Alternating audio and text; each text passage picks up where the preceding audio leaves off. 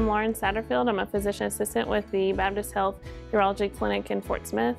I'm originally from Batesville, Arkansas, and I went to undergrad college in Searcy, Arkansas at Harding University. I then went to their physician assistant program for my master's degree and came to Fort Smith after graduation and started at the urology clinic here in Fort Smith. I became a physician assistant because I was around medicine my whole life and I was very interested in caring for other people through my career. Growing up, my mother had diabetes, and this was a lifelong illness for her. She encountered many complications from the diagnosis and from the disease process. I grew up caring for her, as did everyone else in my family, and I knew that that was the path that I wanted to take in life. I decided to become a PA because I knew that caring for patients on a day-to-day basis and educating them about their disease process and also treating them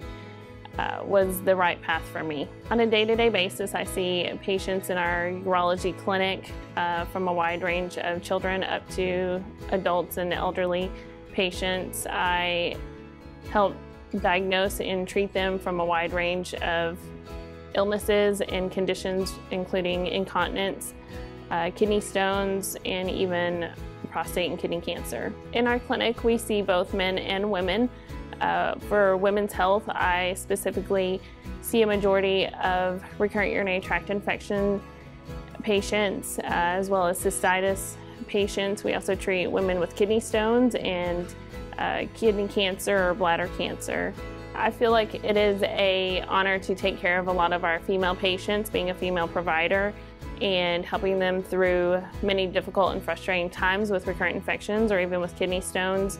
I enjoy speaking with these patients in these very vulnerable moments, and I feel very lucky that they choose me to open up to about their conditions and seek help, and I am able to educate them and help them in many different ways.